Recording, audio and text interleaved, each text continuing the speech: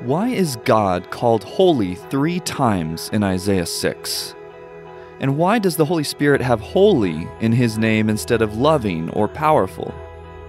We're going to try to answer these questions and continue searching out a more biblical way of understanding the Hebrew word qadash, which is where our word holy in English comes from. Once again, we're going to see that the core meaning of holiness has nothing to do with separation, but rather of meeting, belonging, and total devotion. I'm Andrew Case. This is Working for the Word. Here we go.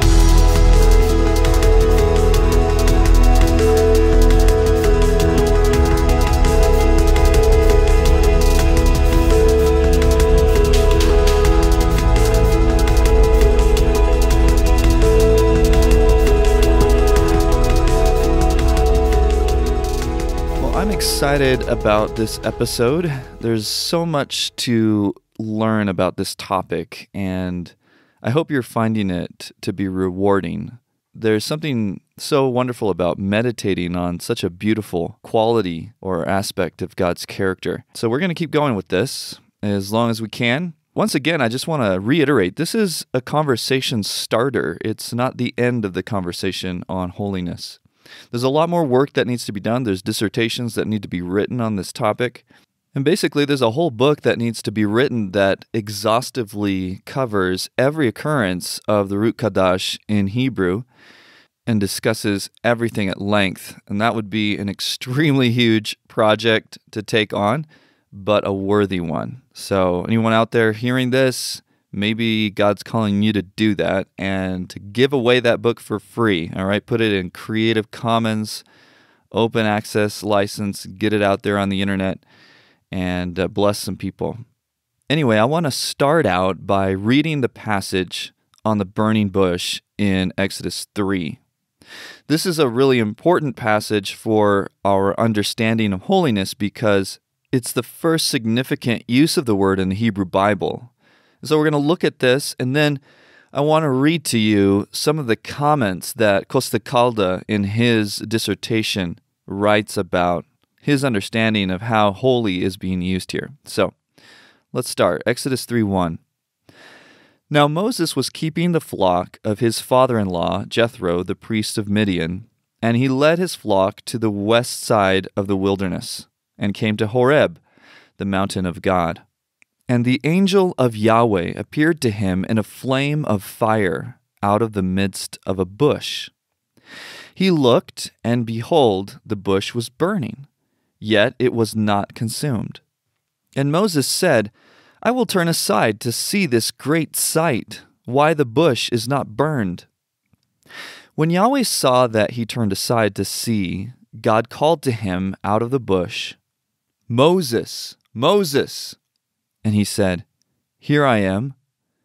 Then he said, Do not come near. Take your sandals off your feet, for the place on which you are standing is holy ground.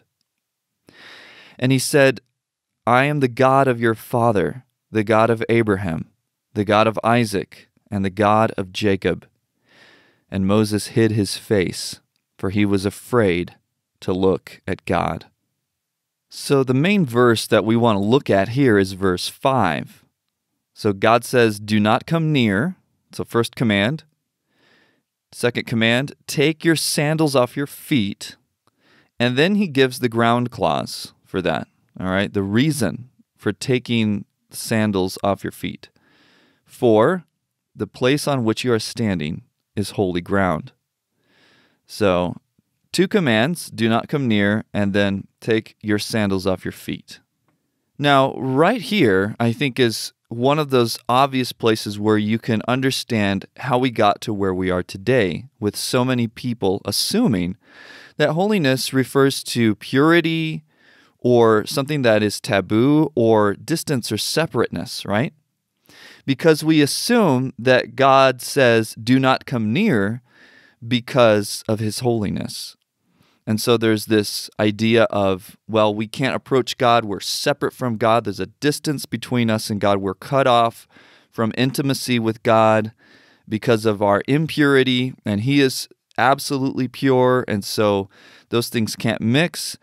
And so holiness is all about God's purity. And then we assume also that the reason we're taking off the sandals, or Moses is taking off the sandals, is because the ground is clean, is because it's in God's presence. Now it's been purified by His purity. And so we naturally assume, because of our cultural blinders, that this idea of taking off your sandals is to start walking in a pure place. You usually don't want to leave your dirty shoes on when you're about to step into a really pristine, clean place, right? So lots of cultures have this as just a typical everyday custom. When you go into the house, you always take off your shoes. For all my Canadian friends out there, you know what I'm talking about. This is part of your culture for a lot of you. And then if you've ever been to a mosque, for example, I was visiting Israel, and there was a certain place where they think Abraham was buried, and it's a biggest disappointment of your life if you go there. But you go into a mosque, and you have to take off your shoes to enter the mosque. And there's all these, nice carpets around and stuff, and then the biggest disappointment was going to this supposed place that the mosque is built over. You can look down a little tiny hole in the ground, and it supposedly goes down into this cave, and then you see like 3 candles burning down there in the distance in the darkness, and that's Abraham's tomb, supposedly. So absolute total joke. You'd do much better to just sit and look at a tree in Palestine. It'd be much more edifying than doing that. So anyway, neither here nor there. We're here to talk about holy. So back to Costa Calda. So what does he say about this passage? He says, a generally accepted reason is this: the sanctity of the place is a barrier that prevents Moses and later the people from approaching the mountain or the bush or whatever. So the mountain is taboo, a forbidden place. The presence of God on the mountain makes this place inaccessible and causes Moses to be afraid. So that's the typical explanation he's saying. Now he continues, this explanation does not take into account all the data in the text. God does not forbid Moses to approach the holy ground, but the burning bush. The holy ground includes the precise place where Moses stands, and not only the bush where Yahweh speaks, since he orders Moses 2 distinct things. Okay? Do not come near and take off your sandals. The holy ground is therefore wider than the place where Yahweh speaks. So this is important. Let me stop there. That's a really important distinction. Yahweh is speaking in this place that is unapproachable, the burning bush. The holy ground is where Moses is already standing. So he continues, it follows that the prohibition of approaching does not relate to the holy ground. Okay, that's not set apart or prohibited. Then he continues, the holy place is not a place of fear or taboo. The holy place therefore includes not only the bush, but the whole mountain called the mountain of God. Moses stands on a holy place. He does not just approach it. So he's already standing on it. The mountain is not taboo, and it does not inspire fear any more than the bush does. The bush actually causes curiosity. The fear that seizes Moses in the story does not come from the character of the mountain. It is provoked by the shock of the vision of God. This unexpected meeting with God seized him with dread. So basically he's saying the fear is inspired in Moses because he's seeing God. It's the presence of God that causes fear. Now, the holiness of the place is not the source of the fear. That's the key distinction. So he continues, it is therefore improperly that we speak of holy fear, at least in terms of biblical vocabulary. The mountain is called qadash because of the presence of God on it, and not because of a quote-unquote sacredness in character proper to the place on which Moses stands. The mountain is dedicated to the divinity. Thus, in Exodus 3, we find a sense of a derivative of the root qadash, current in the 12th century before Jesus Christ, where the holy ground is not the place of separation or radical distance, but of encounter and the presence, the encounter of God and man. End quote. So now, what do we do with this whole thing of taking off the sandals? What is that communicating? What does God mean by that command?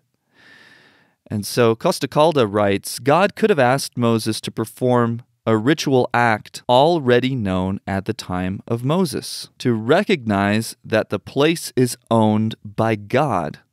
Moses did not know that God was present on the mountain. He did not know that it was qadash. As soon as he learns it, he must remove his sandals. To climb on the mountain of God demands a respectful attitude. This gesture reveals the fact that the owner of the soil is God and not man. End quote. So what he's explaining is that this is an ancient Near Eastern ritual. It's a way of showing respectfully that you are not the owner. It is an act of depossession. You can see this also in the book of Ruth, when the Goel, the Redeemer, removes his sandal to communicate this in front of the elders of the city. By removing his sandal, he's saying, I relinquish my ownership of the right to be the Goel, the Redeemer. So in the context of Moses here, this is simply an act of saying, this ground belongs to God. God owns it. It is totally devoted to Him. And so it's in these kinds of places where heaven and earth intersect, where God comes down in a special way, that we find places of meeting with God. So a holy place is a place where you meet with God.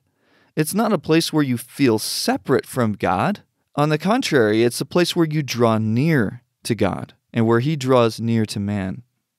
Now, if you're like me, I'm slow and it takes me time to wrap my mind around these sorts of things, especially a paradigm shift in the way I've grown up and heard something used thousands upon thousands of times. So let's do this.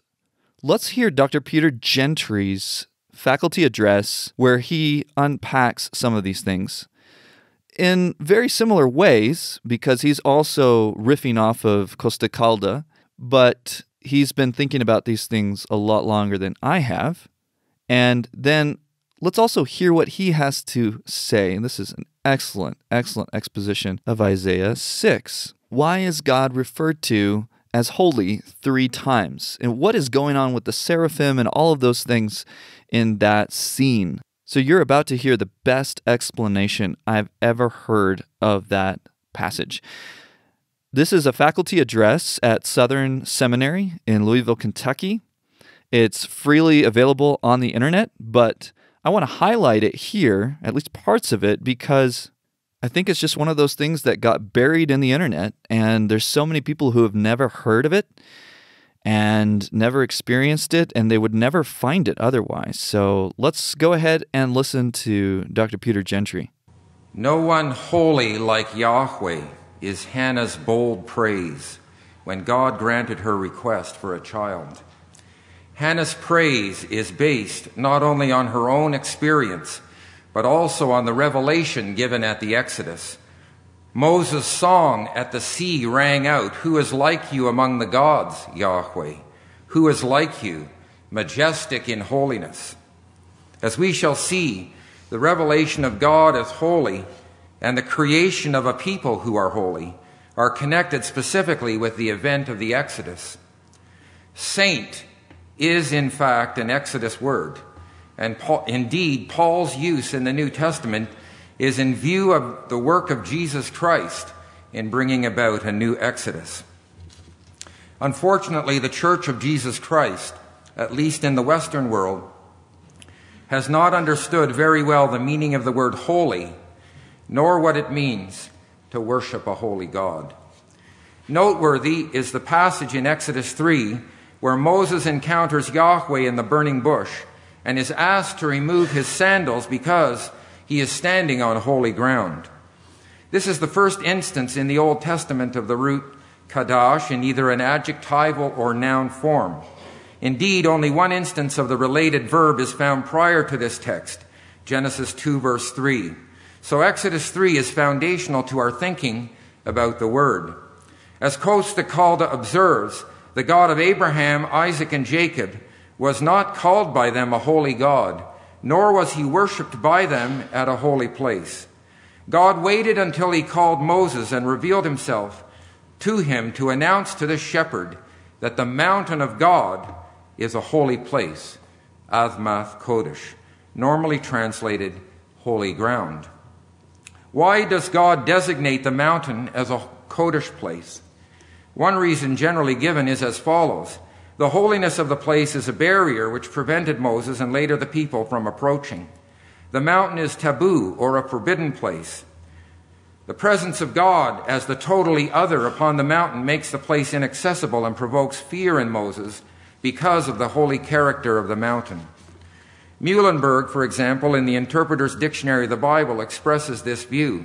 He states, "The consciousness of the radical cleavage between the human and the divine is rooted in taboo and is illustrated in the law of the cherem, in which man is forbidden to appropriate what belongs to God, and in the frequent prohibitions against profanation. The holy is unapproachable. Man must not come near to it. Thus Moses must not come near, for the place on which he stands is Kodesh." This explanation does not account for all the facts given in the text. God does not forbid Moses from approaching the holy ground, but only from coming near the bush, the place from which he speaks. The ground designated as holy includes the precise place where Moses stands, not just the bush where Yahweh speaks. In the narrative of Exodus 3, Moses is given two distinct and separate commands. One, don't come near here. And two, remove your sandals because the place where you are standing is holy ground. The holy ground then is much larger than the bush where Yahweh speaks. It follows that the command which forbids him to approach does not apply to the ground declared holy, but only to the precise spot where Yahweh speaks. The causal clause informing Moses that he is standing on holy ground is the reason for removing his sandals and is not connected to the command to stay away from the bush. The holy ground, then, encompasses a larger space than just the bush from which God speaks, and is in fact equivalent to the area designated as the mountain of God in verse 1. Moses is standing on a Kodesh place. There is nothing inaccessible or restricted about approaching there. The mountain of God is not taboo or a forbidden place. Moreover, it does not inspire fear any more than the bush, which rather provokes curiosity. The fear which seizes Moses in the narrative does not spring from the sacrosanct character of the mountain. It is provoked by the shock of the vision of God. This unexpected meeting with God seizes him with fright. Verse 6 shows clearly the difference between fear and holy, because the fear is not inspired by the holy mountain, but only by the vision of God. It is therefore improper to speak of holy fear if our language is to be genuinely true to Scripture. As already noted, holy ground appears as a synonym of the mountain of God. From the culture of that time, there is nothing astonishing about this, because we know already in the 14th century before Christ at Ugarit that Baal dwells on a mountain, and that the mountain of Baal is also called a Kodesh place in the Ugaritic literature.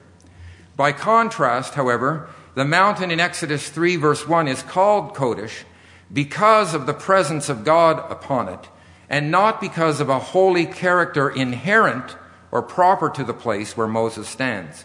In the course of Moses' vision, it is not so much the place as such which is valued, but the presence of God upon it. This is when it becomes remarkable. The mountain is qadash because it is the mountain of God. We can recognize then in Exodus 3 a meaning of a derivative of the root qadash, current in the 14th century before Jesus Christ, where the qadash ground is not the place of distance or radical separation, but of meeting and of presence. The meeting of God and man. In standing on the ground which belongs to God, Moses is not called kadosh, but to be allowed to walk there, he must submit to the practice of a rite or ritual, remove his sandals. Is this an innovation? Undoubtedly not. The act of removing one's sandals, like the act of the nearest relative in Deuteronomy 25 or Ruth 4, is a ceremony or rite of depossession, well known in the culture of that time. The goel must remove his sandal to show his relinquishing of the rights of purchase. Moses must acknowledge that this ground belongs to God and enter into an attitude of consecration. Thus, rather than marking an item as set apart, holy ground is ground consecrated, devoted, or prepared for the meeting of God and man. In speaking from the middle of the bush, God manifests his desire to be present in the midst of men. But he presents himself progressively, first of all to Moses, who would not dare to look at him, and who is surprised at the time and seized with fear. It is God in the text who takes the initiative in meeting men. He is the one who declares the mountain to be qadash ground. It is not man who decides to meet the God of the patriarchs. It is not he who consecrates this invisible God, to this invisible God, a particular place. The narrator insists on the divine initiative. It seems that the most suitable translation of qadash in Exodus 3 must be something like consecrated or devoted ground. God has chosen the place of the meeting. He waits for Moses, and after having prepared the ground, he presents himself to the shepherd and makes him a part of his project of salvation. We turn now to Isaiah 6 to address the question arising naturally in our minds. If holy means essentially consecrated or devoted, what then does it mean to apply this adjective to God? How is he consecrated or devoted? Certain aspects of this text depict God as awesome and transcendent. Isaiah begins by telling us that he saw the Lord, Adonai, sitting upon a throne, high and lifted up. God is exalted. He is the high king. We are told that the edges of his robe filled the temple. This is not only an expression of the awesome greatness of God, but clearly indicates that Isaiah was prostrate on the ground. This is why he could only see the hem of his robe. This vision of God is similar to the theophany granted to the nobles of Israel when the covenant with Israel was ratified on Mount Sinai in Exodus 24. There too they saw the God of Israel. But all that they report seeing are the bright blue lapis lazuli bricks under his feet. They too were flat out on the ground, and they were so awestruck that their eyes were raised no higher than the paving stones under God's feet. We are further told in verse 3 that the glory of the Lord fills the earth. When the tabernacle was built in Exodus 40, a bright cloud designated as the glory of the Lord filled the tabernacle. Likewise, when Solomon built and dedicated the temple in 1 Kings 8, the glory of the Lord filled the temple. Here in Isaiah's vision, the glory of the Lord fills the earth. This indicates that the entire earth is his sanctuary or temple, and that he rules the whole world. Later on, I will discuss the seraphim, but I can already say at the start that whatever they are, the word means burning ones. They are beings of fire. In addition, the foundations of the doorpost shake, and the place is filled with smoke. Earthquake, fire, and smoke clearly speak of the God of Sinai. In Abram's vision in Genesis 15, God reveals himself as a smoking firepot and blazing torch. In Exodus 3, which is a foretaste and precursor to Sinai, he reveals himself to Moses in the burning bush. According to Exodus 19, when God came on Mount Sinai, accompanied by earthquake, fire, and smoke, was how he showed himself. He appeared similarly to Ezekiel in chapter 1 in clouds and fire. In Daniel 7, his throne was flaming with fire and his wheels were all ablaze. A river of fire was flowing, coming out before him. There is no question that the Lord whom Isaiah sees is the God who made the covenant with Israel at Sinai. God is holy. The concept that God is holy is not new.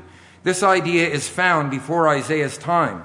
Nonetheless, Isaiah's favorite term for God is the Holy One of Israel, or Jacob. He uses this term some 26 times, while outside the book of Isaiah it is found only 6 times. The vision of God given to Isaiah at the beginning of his life and ministry as a prophet profoundly affected his life and radically shaped his message and ministry. Thus, the vision of Yahweh as a holy God is not new. What is new is the particular message which God gives to Isaiah in verses 8 to 13. In the text of Isaiah 6, it is when God appears to the prophet that Isaiah hears the voice of the seraphim proclaiming the holiness of the Lord. This declaration accompanies the coming of God among men in the temple and attests his presence in the place of consecration. God appears in the place which belongs to him, the sanctuary, but he does not stay in the Holy of Holies, the place that is most consecrated. Instead, he lets himself be seen by men in the front room of the temple, the great hall. This is clearly evident from 2 or 3 facts in the text. The Hebrew word used here is heikal. In 1 Kings 6 through 8, the passage describing the construction of the temple, the word bayith or house is used for the temple as a whole, which is divided into 2 rooms. The front room or great hall is called the heikal, and elsewhere the holy place. The back room is called the devir or holy of holies. In Isaiah 6, the Lord is not in the devir, the holy of holies. He is in the heikal, the front room, the great hall of his palace. Note that the standard term for the temple as a whole, bayith or house, is used in verse 4 and clearly contrasts with heikal in verse 1. Secondly, Isaiah says that the bases of the doorpost shook. This makes it absolutely clear that the Lord is in the front room because Isaiah is at the doorway and would not have been able to see into the back room from the doorway. So while God is awesome in his majesty, his holiness does not mean that he is the totally other, nor does it speak of his separation. In fact, we see just the opposite here. We see that God is coming to meet man. We see already the central theme of this new section of Isaiah, Emmanuel, God with us. The role of the seraphim. Thirdly, Isaiah sees the seraphim in his vision. It is important to note what he does not see as much as what he does see. He sees the seraphim and not the cherubim. Normally, images of the cherubim guarded access to the presence of God in the garden and the temple. Their wings protected the mercy seat of the ark, and they were on the curtains guarding the Holy of Holies. What, we may ask, is intended by the fact that Isaiah sees seraphim instead of cherubim? The word seraph is actually quite rare, and it's not an English word. It's a transliteration of the Hebrew word saraf. The same word occurs in Numbers 21, verses 6 to 8, and refers to the fiery snakes or serpents which struck the Israelites. It also refers to a fiery snake in Deuteronomy 8, verse 15, Isaiah 14, 29, and 30, verse 6. In the instances in Isaiah 14 and 30, the seraphim are specifically designated as winged serpents, which clearly connects them to the instances in chapter 6. It is interesting that we have annals from King Esarhaddon of Assyria describing his journey across the desert to Egypt, and exactly the same spot where Israel encountered the fiery snakes, he mentions strange creatures with batting wings. Finally, we have 2 occurrences in Isaiah 6 for a total of 7 instances in the Hebrew Bible. Probably the word was transliterated instead of translated because the translators did not see how the seraphim here could be connected to the other occurrences where the word refers to snakes. We have pictures of winged snakes from both Egypt and Syria, and they have feet, hands, and faces.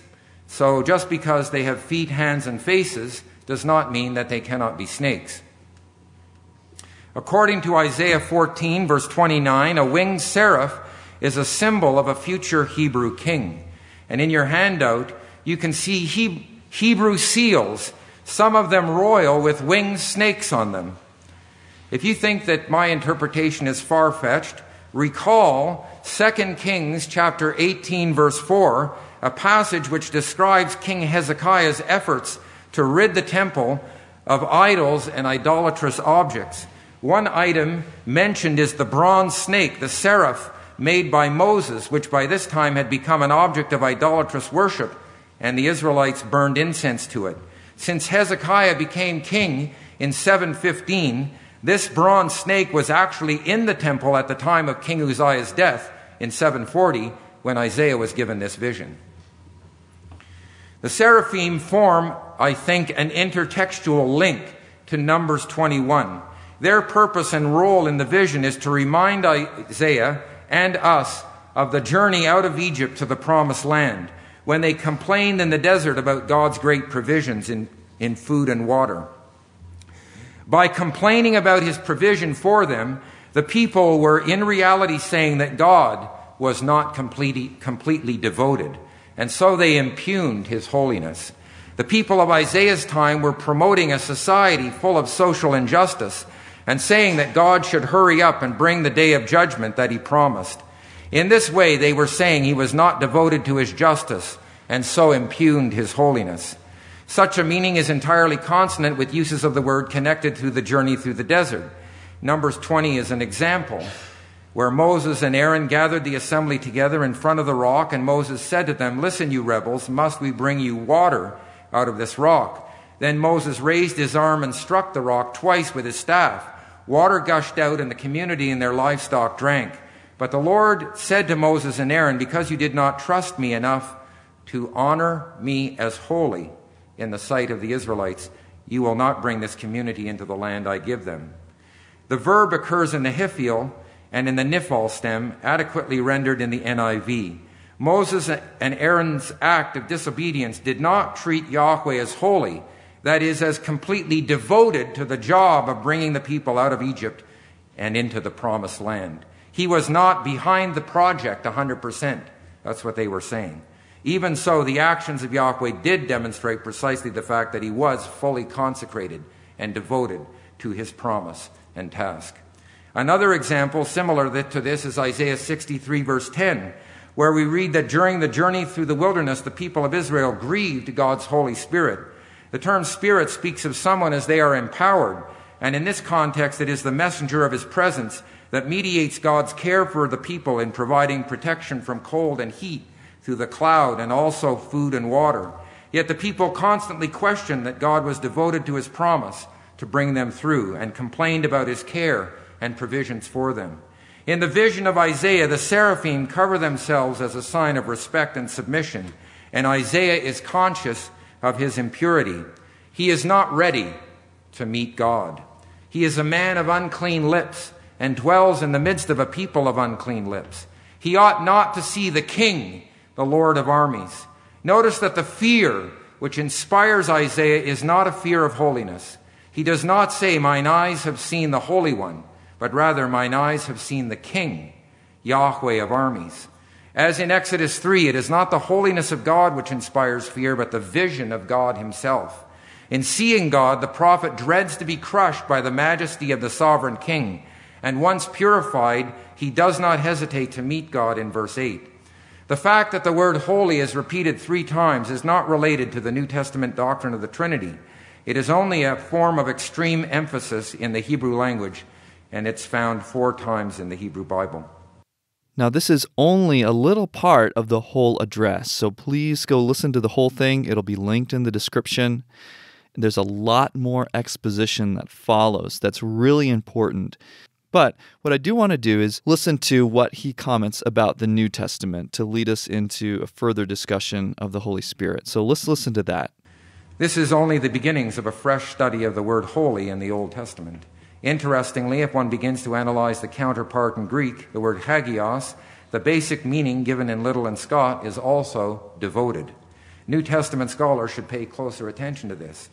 Wayne Grudem, in his systematic theology, states that God's holiness means that he is separated from sin and devoted to seeking his own honor. Further reading yields a discussion that is traditional, so that the use of the word devoted in his opening sentence is confused with the notion of separation.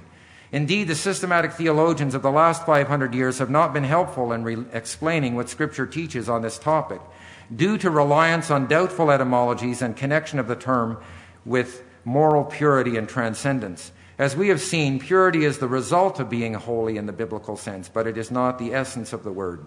Nor is the word connected with the divine transcendence, however much this idea is otherwise made plain in Scripture. The basic meaning of the word is consecrated or devoted. In Scripture, it operates within the context of covenant relationships and expresses commitment. One day in the barnyard, the hen and the pig were discussing the difference in meaning between the words involvement and commitment. The pig told the hen, "When the farmer comes from breakfast tomorrow, you're only involved, but I'm committed." The cross is a revelation of the divine holiness. This short study should not only illuminate clearly and simply the meaning of holy and what it means for God to be holy, but also to provide a warning that every generation needs to test theological traditions by means of fresh study of the Bible in the original texts. We cannot simply rely on our systematic theologies for an understanding of Christian teaching. Luke commended believers in Berea as more noble than those in Thessalonica because they daily examined the Scriptures to see if what they were taught was true. Around 600, a Scotch-Irish mission led by Columbanus appeared in the Frankish kingdom. For the first time, the Franks became acquainted with a Christianity which made extraordinarily high demands, not on others, but rather on itself. They saw clerics who were godly shepherds, whose learning surpassed anything found in the Frankish kingdom. Kurt Allen says, "We hear about a conflict between the Scotch-Irish Columbanus and a papal legate who confronted him with the old tradition of the continental church, to which Columbanus retorted, 'The truth which drives out error is older than every tradition.'" We are in a unique position today to make advances in our grasp and understanding of the Scriptures. Historically, Christian theology was developed almost entirely from the Latin or Greek versions of the Bible for the first 1,500 years. Although the Reformers stressed the importance of studying the original texts, we have been more eager sometimes to study their works than to heed their cry ad fontes. The last 300 years have been marred by a scholarship which imposes modern Western ideas of literary analysis on ancient Eastern texts. At the same time, huge advances have been made in the last 150 years in the knowledge of the cultural backdrop of the text and its linguistic data. In the last 40 years, literary structures, especially in the Old Testament, have been elucidated. Also, after 200 years, there is also a new willingness to construct a meta-narrative based on Scripture itself and not simply upon systems which owe more to modern philosophy than the Bible for their larger story. Unfortunately, when biblical studies went awry, systematic theologians struggled on, continuing to defend truth, but have been woefully lacking in exegesis.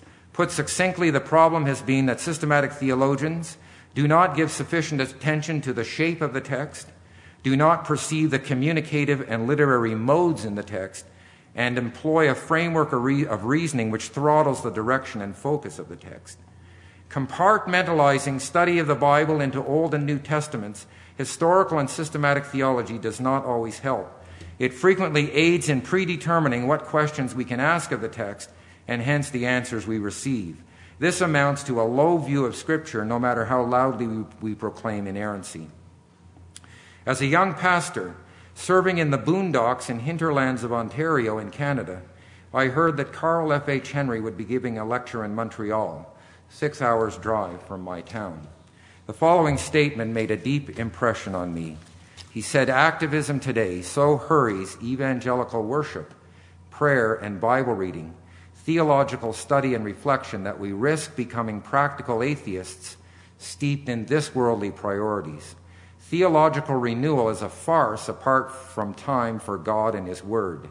Is it too much to ask Christians in favored North America, in their struggle to be evangelically authentic, to do their theological homework once again, to feast on mighty truths that can rebuff the blows of an ungodly age, to learn biblical lessons before the sword and the dungeons overtake them? Wow. I still remember hearing some of that exposition presented to us in a course on Isaiah that I took with him at Southern Seminary, and that was totally life-changing. So God is totally devoted and committed to his people. He has this unwavering commitment to his people, but it also involves a total devotion to his name. And this shouldn't be surprising to us because Jesus implied in Matthew 22:40 that loving God and loving one's neighbor are inextricably intertwined. So we shouldn't be surprised that social justice, loving one's neighbor, and total devotion to God's name, loving God, go hand in hand. So in Ezekiel, what does God say? He says, "It is not for your sake, O house of Israel, that I am about to act, but for the sake of my holy name, which you have profaned among the nations to which you came." Ezekiel 36:22. So by bringing upon themselves the judgment of Yahweh, they ended up as exiles, which made the nations suspect that their God was not holy, that is, not completely devoted to them. In other words, Ezekiel 36:20 says, "But when they came to the nations, wherever they came, they profaned my holy name. In that people said of them, 'These are the people of Yahweh,' and yet they had to go out of his land." Thus, to profane God's holy name is to cause pagans to doubt God's devotion and faithfulness and commitment to his people. Notice that Ezekiel doesn't imply that God's purity or his transcendence or his exalted separateness are at stake here. No, it's his devotion to his people. So in the next verse, God says that his own people have been guilty of profaning his holy name, and he will vindicate his holiness by doing a list of things, some of which include gathering them and bringing them to their own land, verse 24, cleansing them, specifically of their idolatry, verse 25, giving them a new heart, verse 26, putting his spirit within them, and causing them to walk in his statutes. So one of the motivations of the new covenant, one of the motivations underlying the new covenant is the vindication of God's holiness.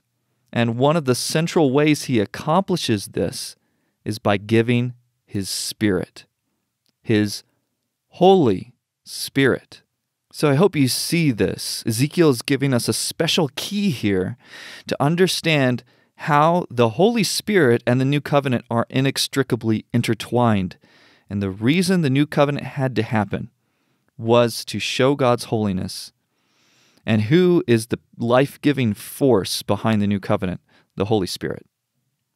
Now, one of the first mentions of the Holy Spirit's role and purpose appears in John 14:26. Okay, so we're trying to get to the bottom of this. Why is he the Holy Spirit, not the loving Spirit or the great Spirit, even though he is those things? But why is this chosen for his title? So central to his character. So John 14:26, when Jesus says, "The Helper, the Holy Spirit, whom the Father will send in my name, he will teach you all things and bring to your remembrance all that I have said to you." So what does he do? His role and his purpose is to help and to teach his people and to bring to their memories Jesus' words. Now, good and helpful teachers are usually marked by their devotion to their students, not by their separateness or lofty transcendence above their students. I mean, does that make sense? It's pretty simple, but what I want to do more than anything with this series is at least help us move away from this false etymology that led us to think that holiness has to do with separateness. Even if you're not completely sold on what I think it does mean in the context of Scripture, I want you to at least be sold on the fact that it doesn't mean separate, okay? Now, along these same lines, let's keep going here. We see in Acts 9:31 that the Holy Spirit comforts and encourages. Acts 9:31 says, walking in the comfort or encouragement of the Holy Spirit, the church multiplied. So once again, the idea of comfort or encouragement does not fit reasonably with the traditional definition of holy. If this is so central to who he is, why then would he be called holy if it had nothing to do with his central purpose and role and actions? So if we keep looking at what the Spirit does to manifest his devotion to his people, we see things like Romans 8:26 and 27. What does he do? He intercedes for us, right? Romans 15:13. What does he do? He empowers us to abound in hope. Romans 8:11. What does he do? The Spirit gives us life. Romans 15:19. What does he do? He brings unbelievers to obedience to demonstrate his total devotion to his people in the new covenant. What else? 1 Corinthians 2:10. He reveals deep and glorious things to us. What does 1 Corinthians 6:11 reveal? Washing, sanctifying, and justifying us is what he does. And then Galatians 5:22 and 23, what does he do? He bears all kinds of beautiful fruit in our lives. And then Ephesians 4:20, he seals our security for the day of redemption. 2 Timothy 1:14, he dwells in us. And then Titus 3:5, he renews us. So all of these beautiful characteristics, if we consider them, it would be illogical to conclude that the most fundamental and essential nature of the Spirit is moral cleanness and purity. Right?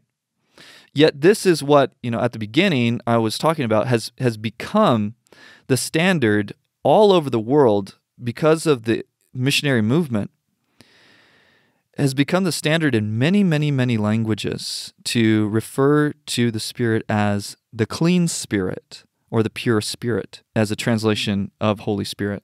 And what's so ironic about this is that in Galatians 5:22 and 23, in the list of the fruits of the Spirit, purity doesn't even appear there. Of course, I'm not implying that the Spirit isn't pure. And I'm not implying that the Holy Spirit doesn't birth purity in us. Of course he does. But that is not what his name means. So if we look at the fruit of the Spirit, love, joy, peace, patience, kindness, goodness, faithfulness, what do these point to? They point to a God who is dedicated to restoring us as a people who show the world what he is like, and who treat each other in holy ways as he treats us. So this involves many things, not least of which is to give the justice due to the sojourner, the fatherless, and the widow. Right? This brings us back to Isaiah 5, the whole issue of social justice. Only the Holy Spirit, can make us into a holy nation that reflects him and proclaims the excellencies of him who called us out of darkness into his marvelous light. 1 Peter 2:9. So a holy nation is a people totally devoted to God in the unflaggingly faithful way God has been devoted to his people from the beginning. And I'm just going to say here that, unfortunately, much of the charismatic movement has taken certain works of the Holy Spirit and placed them in a spotlight, practically concealing the beautiful elements of his nature and role that we just talked about. And there are also a lot of these works of the Holy Spirit that they talk about that are nefarious. Some of them are legitimate, but many of them are not. So in many places and many circles, the name Holy Spirit has come to carry connotations of wild ecstasies, loss of control rather than self-control, Galatians 5:23. Falling over, loudness, dancing, raising of hands, yelling, meaningless babble, majestic sounding worship bands, creepy laughter, dreams and visions and prediction of the future. Now, I'll let you decide which of these things are biblical or not, but much of what is placed in the spotlight focuses on the external, flamboyant, or even theatrical, which serves to further obscure what it means that the Holy Spirit is holy. In many of these circles, there is a conspicuous absence of careful investigation into what the entire Bible teaches about the holiness of God and the implications of being Spirit-filled people who walk by the Spirit. It's often simply assumed, and this is not just in those circles, but in other circles, it's simply assumed that people know what it means when the Spirit is called holy. Yet ironically, it may be that many who build their entire congregations and services around supposed encounters with the Holy Spirit don't actually know what this means. The great need of every hour, like Dr. Gentry said, is a conscientious return to Scripture as authority over experience, combined with a longing to know the Holy Spirit as a person rather than as an impersonal force. And I think the beautiful thing about understanding holy in a biblical way brings back the personal nature. Total devotion and intimacy that results of that is so much more personable than an abstraction like transcendence or the common notion of purity or separation. It's just more personable. When Christians begin to treat him as a real person, they will be able to take his name seriously as something with clear meaning and not merely the nebulous title of some thing that makes people more extroverted, for example. And in turn, this will empower believers with purpose as they endeavor to reflect the holy character of God as the Holy Spirit enables them to do so. Well, let's end there.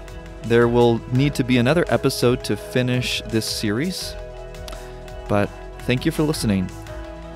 Here at Working for the Word, we believe that the Bible is a unified, God-breathed, God-centered, hope-giving book, sweeter than honey and pointing to Jesus.